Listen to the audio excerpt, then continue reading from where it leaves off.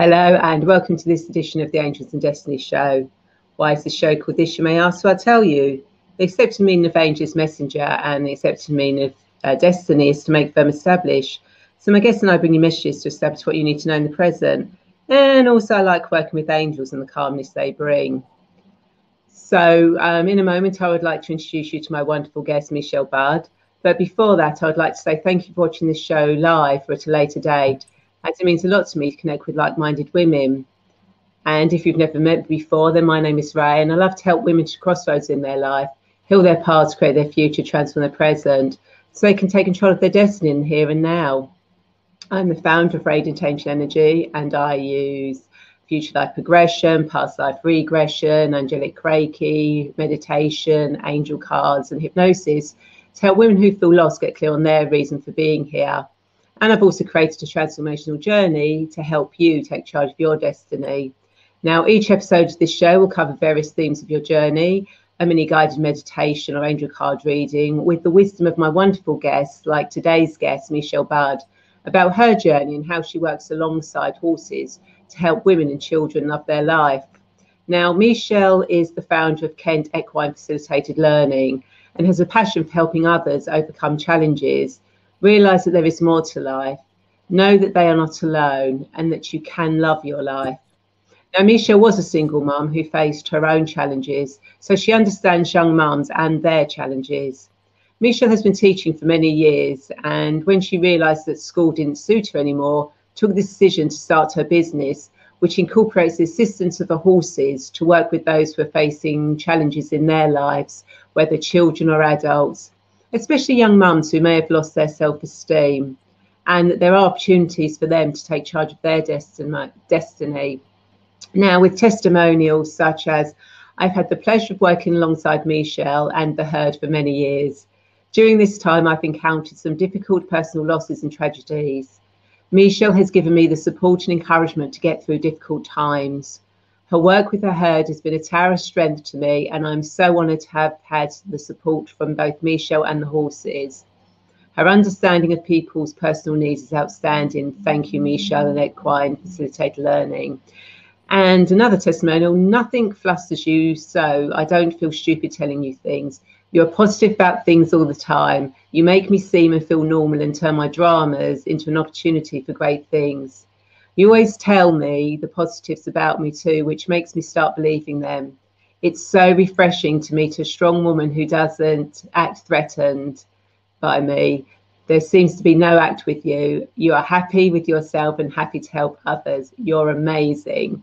So without further delay, hello, Michelle, and how are you? Welcome to the Angels and Destiny show. Oh, hi. Yeah, I'm good, thank you. It's nice to listen to.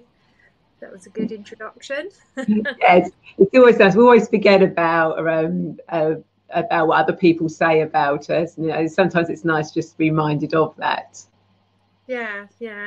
No, the reason why I sort of put that out there today was because I think one of the questions that we were saying that could come up was how I felt I empowered women. And so I thought about it for a while, and I just thought about the women who empower me. And then I thought, I wonder if they even know that they empower me. I wonder if they even are aware that they empower me. And then I thought, you know, I'm just going to ask some of the people that I connect with the question, you know, do you feel like, you know, in our connections, you become empowered in some way because of me? So they were some of the responses that I got today. And actually, as I've been sitting here, I'm seeing more responses sort of flashing up on my messenger. So it's been nice to read as we've been chatting, but just to see them coming up. But they're difficult to read. They're difficult to hear. Yeah, no, it's nice to see, nice to read, but yeah. Okay, so before we get into this fascinating conversation, I want to remind you that you can also ask questions, leave comments and thoughts, as both Michelle and I want you to be part of this conversation. So please don't be shy. We'll try to say hello to everyone who says hello and answer any questions or comments live or once the show is finished. And if you're watching this on my YouTube channel, and then give it a thumbs up and subscribe to it so you can get updates on all recordings. And Carla said hello. So Misha, why don't you tell us more about your journey and how you work alongside horses to help women and children love their life? Oh, we lost you for a second there, but you're back again. I think it's maybe the Wi-Fi is cutting in and out. Okay, so tell us about yourself. So in terms of the right now or the before stuff? So tell us your journey. How did you start on this journey? So I suppose if I go back to, I left school at the age of 18. Most of my friends at that age were choosing their pathways and careers into uni. But I had a child as I'd left school. So I sort of, in my A-level year, sort of was pregnant with my first daughter, Harley. And when I left school, my friends went off to uni, and I, at the age of sort of 19, was a mum. And by the time I was 21, I was a mum of 2 young girls, and then took myself to uni and trained to be a teacher. And that was my decision, to be a teacher, really, because it fitted in with being a mum. So, knowing that I would have 6 weeks holiday off, where if I was a working mum, I would need to kind of find childcare for my children. So that was really, I didn't really say that in job interviews, why do you want to be a teacher? Because it fits in with my, with the most important job, or thing that I am, which is a mum, or which I felt like at the time was the most important thing for me. So I was teaching, and I taught for a long time. So sort of did university with 2 children, then did my teacher training, and during when I turned 30, I had my son Patrick, and I was a PE teacher. So I had my 3 children, and was teaching, and a few years into my teaching career, I became then a school sports coordinator, where I worked and supported other schools to ensure that I suppose PE was being delivered to a certain level of good or outstanding. So that was kind of a role that I did. So I was always working with adults and young people in a teaching role.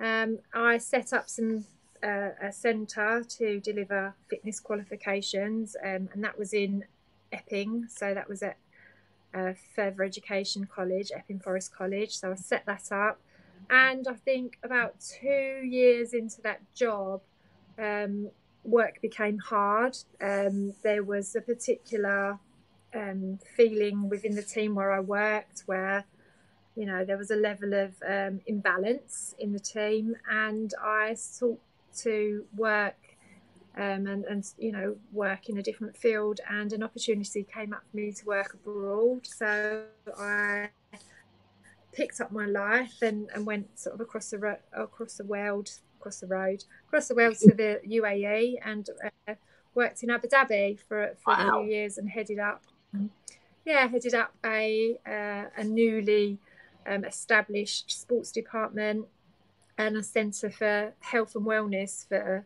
young people, as I think at that time the young people in Abu Dhabi had some of the highest morbid obesity rates, and so it was sort of my role to facilitate health and well-being for young people, and to teach families how to instill good habits in their young people. So kind of a bit like the Change for Life stuff, which we do in the UK. So yeah, it was good. It was a good time. So, and then coming back to England, I came back to England because I wanted a more sort of solid education and foundation for my son. He was going into secondary school at that point, and he wanted to. He loved Abu Dhabi, but we said that we'd give it a couple of years there. And when I spoke to him about it after sort of, it was coming up to sort of 2 years, and I said, "What do you want to do, Pat?" And he said he wanted to take up his sort of secondary school position back in England, and sort of reconnect with his friends from his junior school, which he did in his secondary school. And yeah, I came back and continued to teach in England. So that was yeah, and there had been quite a lot of changes in the school systems. I think, you know, to me it felt like when I first started teaching, there was more room to be creative in your teaching. Mm-hmm. And it seemed like the creativity for teachers, it felt to me like creativity for teachers and working with young people as individuals had been removed from teachers. Yeah. And yeah, so it was quite difficult for me to be able to work with young people, for example, that weren't allowed to leave the classroom to go to use the bathroom. Oh. Yeah, you know, and for me to actually be told off for letting a child go to use the bathroom, you know. So and there were things that just sort of amalgamated to the point where I thought, well, actually, I'd at this point I'd done my LEAP training, so I was qualified to deliver equine learning, and I just thought, actually, this is the sign that I need to, you know, these things that are really physically making me feel uneasy and uncomfortable. I kind of need to go out and sort of make another life, really, and sort of bring another, you know, have another way of being able to pay for my family and what we do, and sort of bring a little bit more creativity back into my sort of teaching life. So, and I don't think you could get more creative than teaching young No. people with a herd of 8 horses. So Yeah, yeah. exactly. We'll get on to the horses in a minute. Yeah. Well, what made you get into physical education, teaching physicals? You know, to Yeah, so I suppose because I remember like one of the questions was about women that empowered me. mm, My one of the key women in my life was my secondary school teacher. My primary school teacher. She was also my netball coach. And I had an older sister as well who was a really physically, you know, fit, sporty girl. And I was 3 years younger, so she was in the netball team. So I wanted to be in the netball team. And I remember I used to wait after school and watch my sister play netball. And this teacher at the time, who was my sister's netball coach and just a teacher in the school, said to me, "Do you want to play? You know, next time bring your trainers and play." And these girls, you know, when you're 7 years old, these girls were 11. yeah, They were so much more physically able than me, but she used to let me go on and play, and I just became good at it. And I remember when I got to, you know, maybe 3 or 4 months into playing, she started putting me in the team with my sister's team so that I could go and play, you know, against other schools. So I knew I had this real sort of, you know, I was good at sport, and I'd always played sport and played netball to a high standard, really. And so yeah, sport and physical activity to me, I mean, it was my favourite subject at school. And when I went into secondary school, I went to Dartford Girls Grammar School, and I just loved sport and everything about sport. And yeah, so it was a natural, really, progression for me to sort of go on to be a PE teacher, being that you know, sport was really one of my most, you know, favourite things. So yeah. yeah. So how did you kind of like? Because obviously, you know, you're a young mum. So how did you? You know, when you found out you're pregnant, did you think, oh my God, you know, what am I going to do with my life now? You know, how can I go and do No, what I wanted to do?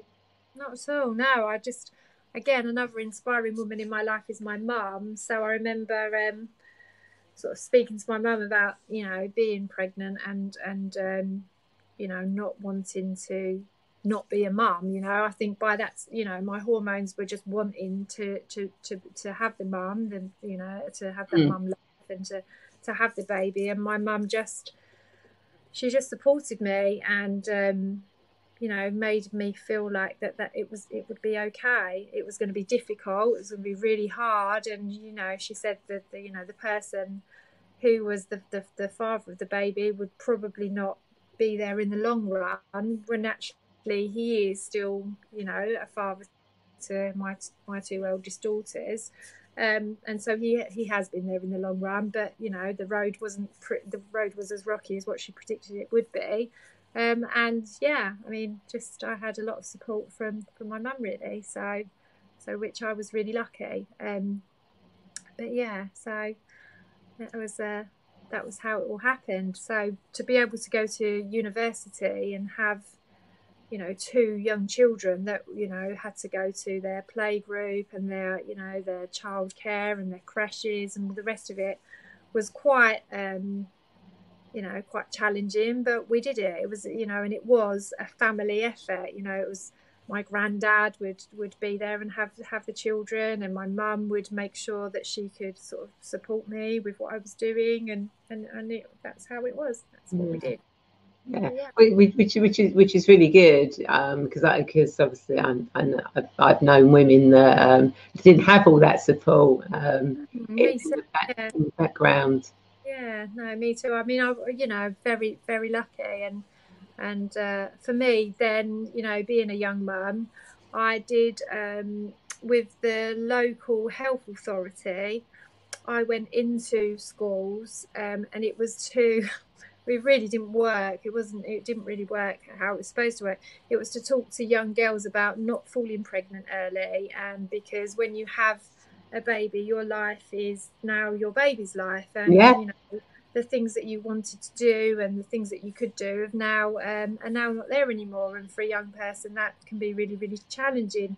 But my daughter was so beautiful that I would take her into the classroom with me, and I just looked like a baby holding a baby. Really, I looked like a young child with a baby, because I did, you know, I didn't sort of did, you know, didn't look all grown up really when I, you yeah, know, 19 and 20. I think I was 20 when I was doing this, and these girls were just, oh, you know, and I was like, I just yeah, this is working, because I wanted people to know that actually, you know, having a baby is not, it isn't the be all and end all. And it was, for me, it was more about, having a family unit, I suppose, around me, and a family that I could say was mine. But it was, you know, in hindsight, I mean, if I could have my children 5 years later, I would have had been able to provide more for them. But actually, you know, what do the children need? They need to be loved and supported and cared for, and you know, that's what they got. So, you know, I think, you know, I'm happy with the way my life was. I mean, but for my own daughters, who are now 27 and 24, I think if at the age of, you know, 18, they'd have come home and said to me that they, you know, were going down the route that I went down, I would have felt, you know, a sense of loss for them, because knowing how difficult it was to bring them up and to juggle everything, and for me to actually then say to them that I can do as much for them as what my mum did for me, when, you know, what she did for me was phenomenal, and I don't know whether I could have given that much and given as much as what my mum gave me. But, you know, who yeah. knows? Who Who knows? who Who who knows? Who who knows? knows? So we go from, so you go and work in schools and other places, and there and teaching physical education, personal trainer, teaching and assessing other people to become personal trainers.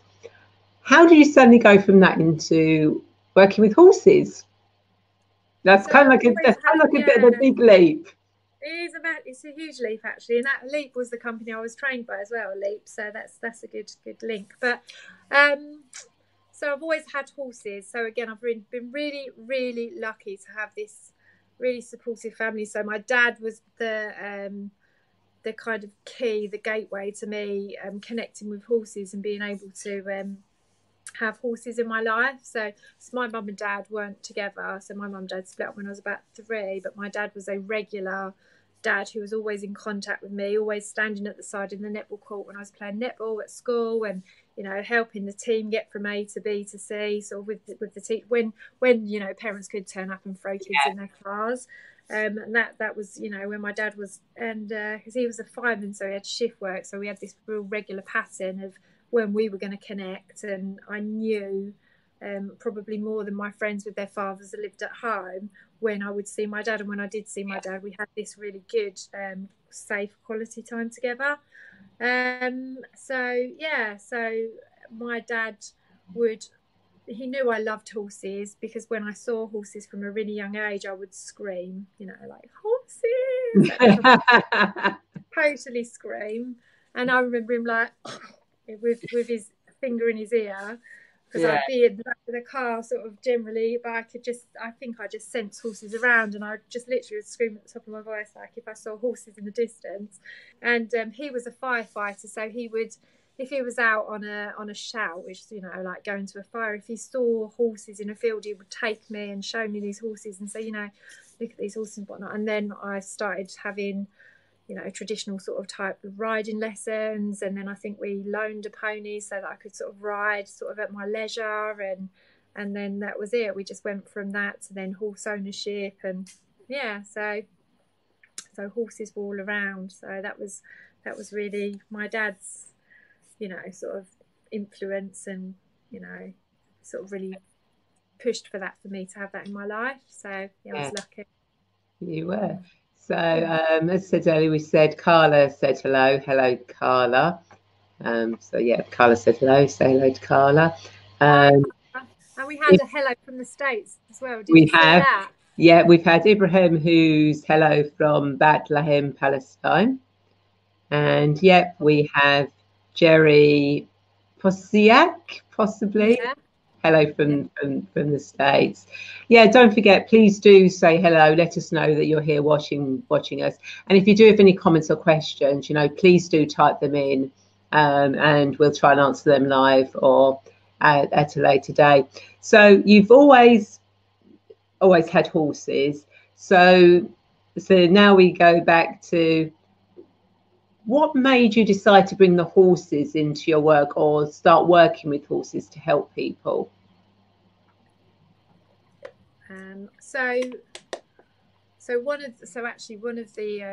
One of the comments that you read out earlier about kind of the longevity of knowing me and being around my horses, and so that's a really, really lovely close friend of mine.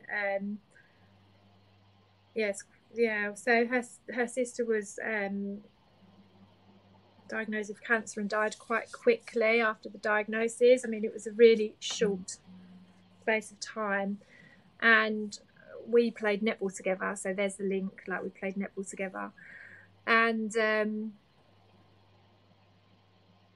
she's a real strong lady. So I was so lucky to play on the same team as her, because previously to playing on the same team as her, she played on a different team, and she used to mark me. And when you just look at someone, you think, oh God, you know, she's that big, but I'm not playing that position. But she used to always end up anyway. We became really good friends. We ended up playing on the same netball team, and she told me about, you know, what was going on for her with her situation with her sister, and it was awful. And I had nothing. I couldn't.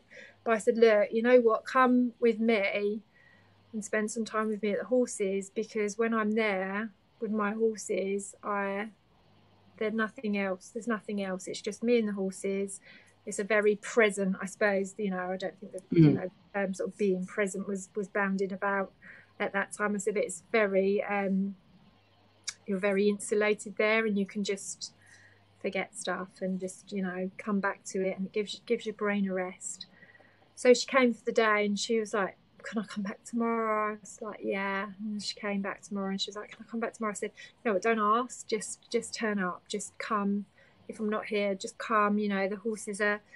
And that was that. And, you know, I was just on the phone to her today, and we're saying, well, do you know what, I've got a client tomorrow at 10, so if you get there at 8, then we can just, do you know what I mean? So it's just, it was a really nice thing. And I know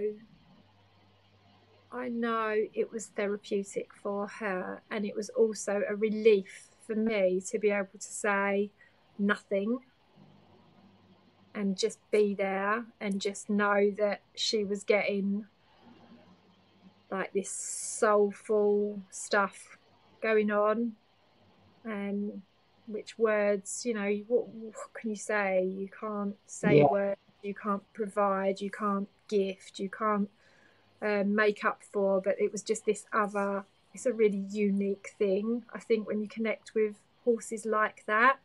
And she found that for herself, you know, and it was just something that I could could say, you know, could offer, you know, I can offer you this, you know. So, and then once that happened, it just sort of turned a light bulb on for me, and I knew that there were places where you could go and you could have equine therapy, and there were actual official places. And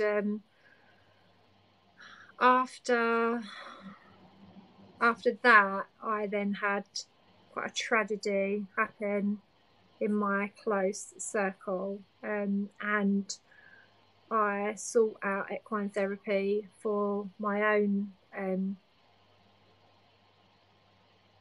healing, I suppose, and, you know, growth and mending. And I'd had other therapy. I'd sort of had room-based therapy, and it didn't really didn't do the trick really for me. And so I went and travelled quite far to have this therapy, and it helped me a lot.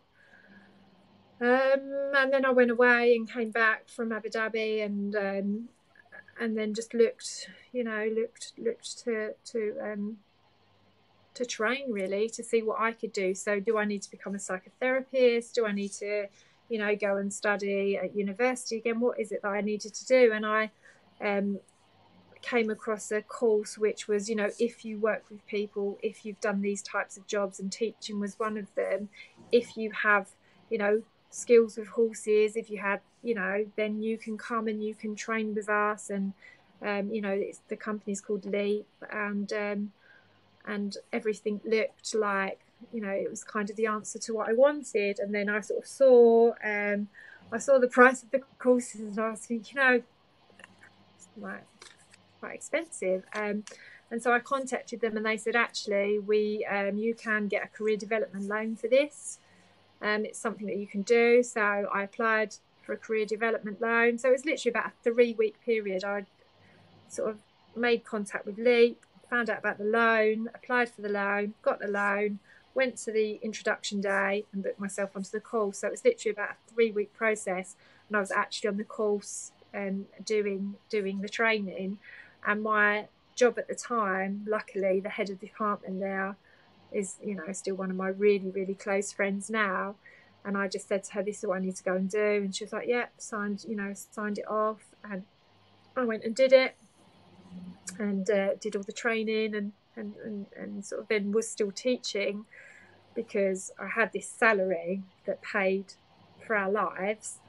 But at the same time, I knew that this was waiting, and this was kind of bubbling away from me. So it was just a matter of time, really, to sort of, I suppose people say you need to get your ducks in a row, but I think someone said my squirrels are going crazy, you know, but I still did it, you know. My ducks weren't in a row. I had squirrels all over the place, and I just went for it, and just you know, stopped teaching and put a sign up, got some insurance, and put some policies together, and, you know, made sure I was practicing and doing lots of practice with people, and just, you know, I suppose I just set the intention to create what I have now, which is a busy equine learning centre for adults and young people. Yeah. So when people come along to you, what do they experience? What sort of like things do you do with them? So I always teach people about energy and being energy receptive, and which is really arousal, you know, so people's internal arousal systems and how they kind of send out energy. And there are some people that are really receptive to feeling energy, but not knowing that it's energy that they're feeling. They might call it anxiety, they might call it their own anxiety, they might call it their own stuff. But I teach people that they can feel other people's energy quite quickly.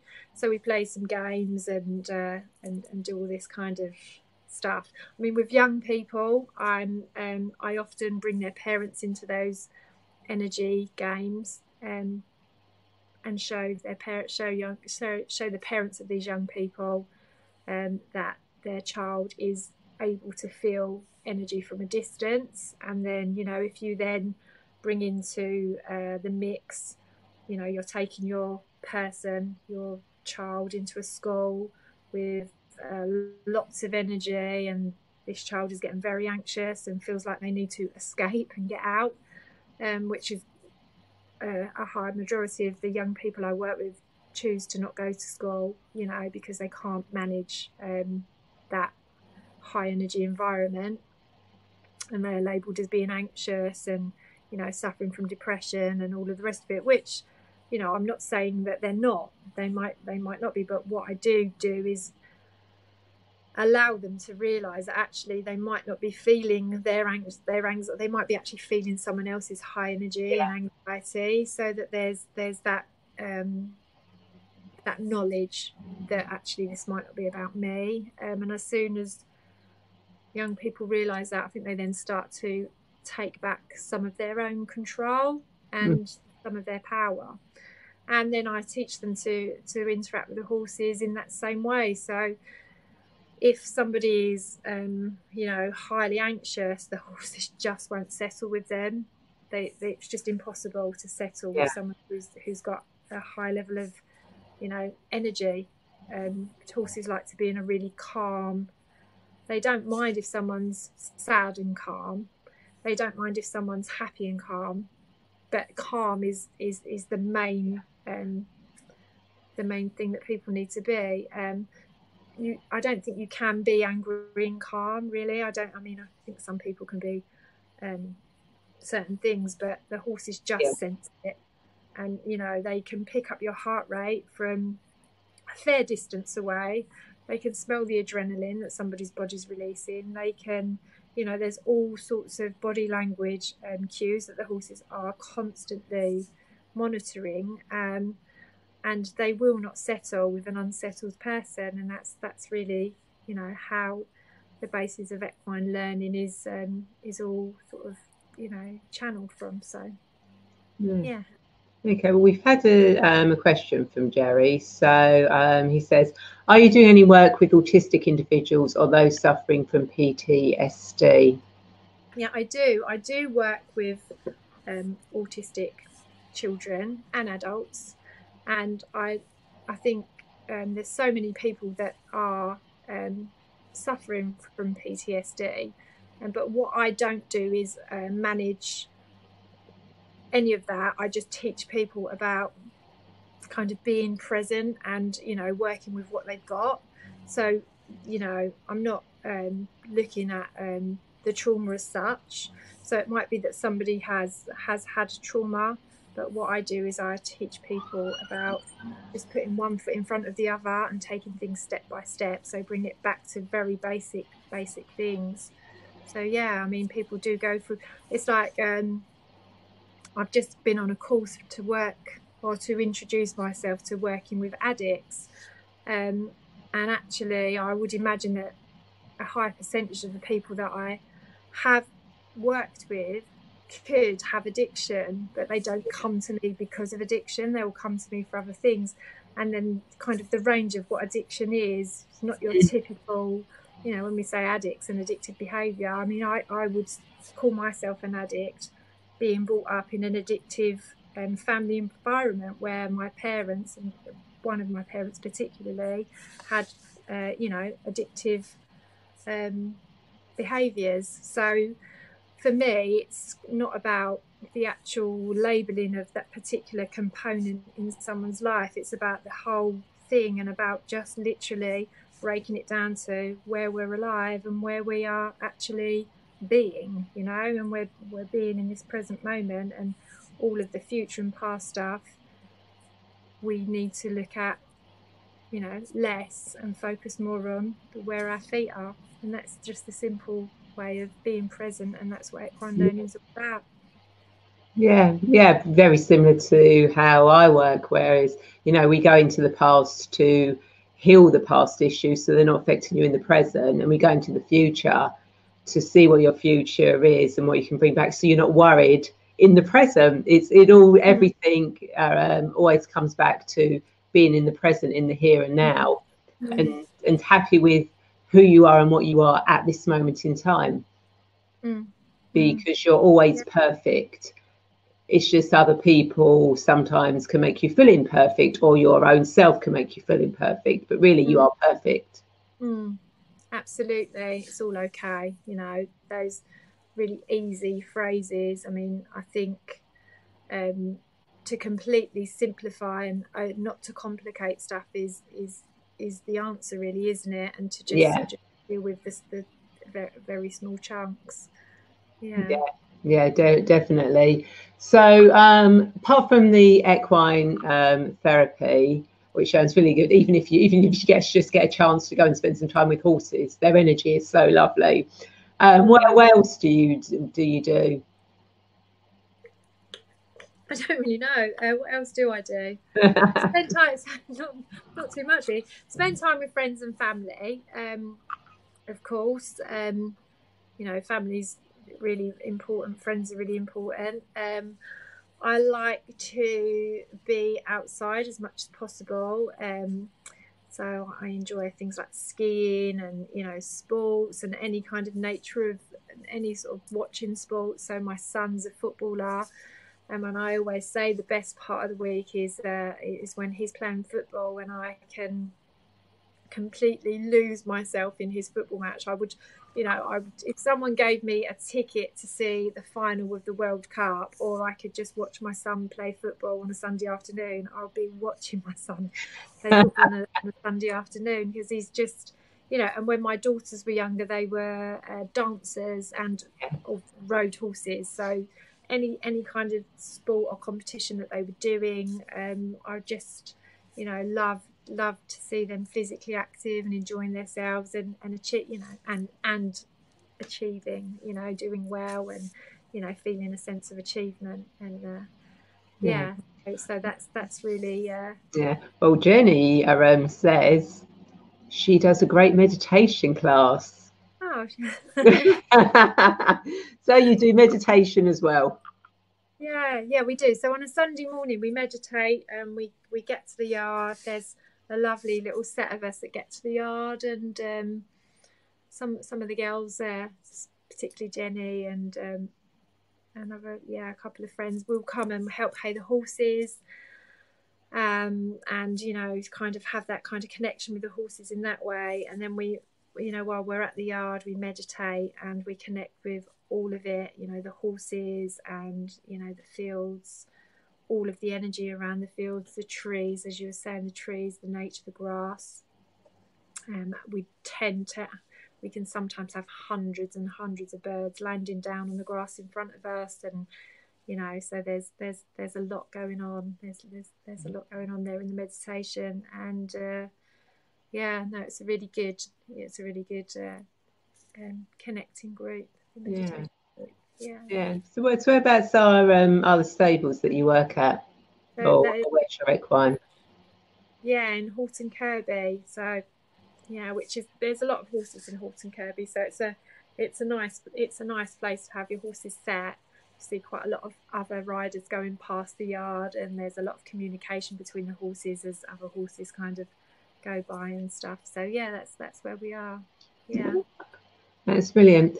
So as you know, I do guided meditations and angel card readings. So each week I like to ask my guest whether they would like a mini guided meditation or an angel card. So Michelle, would you like me to pull an angel card for you and those watching, or do a mini guided meditation?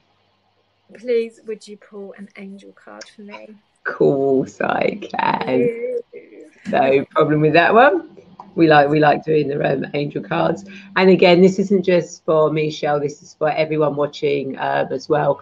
And it's not predicting the future, it is for what you need to know in the present.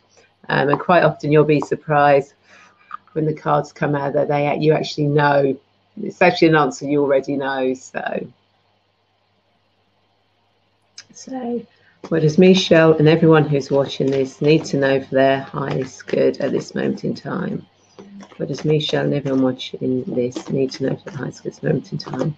Does Michelle and everyone who's watching this need to know for the highest good moment in time? Who's watching this need for the highest good moment in time? Okay, so the card that kind of like poked itself out was choosing your path. All is possible. definitely. So that's an absolutely brilliant card to come out. So to me, what that's saying is, you know, there's so many different paths for you that you could possibly go down. It doesn't matter which one you actually go down, because it will still work out the most perfect way for you at this moment in time. So don't worry about any particular path, just go with the one that you feel most connected with, and it will be absolutely fine. And will probably lead on to the other paths actually joining you. Does that make sense? Absolutely, absolutely does. I mean, I sort of, you know, obviously the reason why I didn't do what I needed to do sooner was because I needed to be there where I was. So I don't kick myself for not doing this sooner, or, you know, where I was where I was meant to be, and where I am now is definitely where I'm meant to be. And now I feel really comfortable with all of it. So no, that's an amazing path. And I think anybody who's feels like they should be transitioning or haven't quite transitioned yet, or about to make that decision, I just feel like, you know, when people are ready and when it's the right time, that's when it happens. So yeah. Yeah. No, thank you. So Michelle, do you have any insights or thoughts to leave our viewers? Oh, I think what I just said, really, you know. I know, as I was going to say, you kind of like preempt my the card, really. No, I do. I do feel. I feel that, you know, I feel like probably that, you know, the pressure that people, you know, tend to feel or tend to put on themselves, a lot of that comes from their own internal you know, need to be in a certain place, or be, you know, making a certain amount, or, you know, and kind of looking outwardly. But I think, you know, look inwardly and connect all of what you've got going on.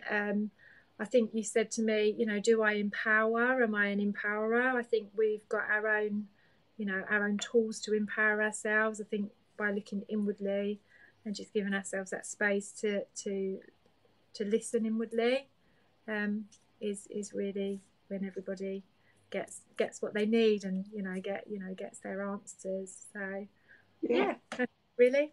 Yeah. Brilliant. Thank you very much.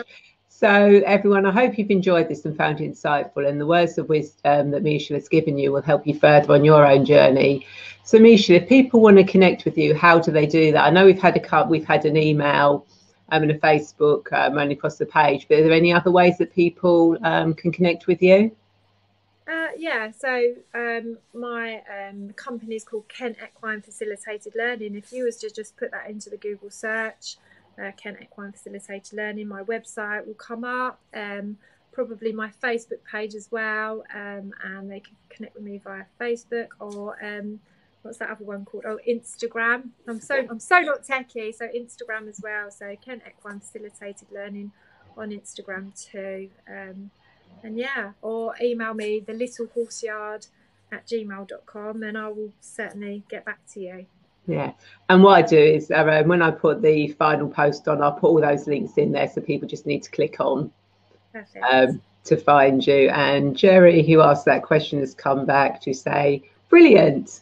Yay! So thank you for coming back, Jerry. So thank you all for watching this, and I'd like to invite you to share this video, as I'm sure there are more women who feel lost and want to get clear on their destiny, just like you.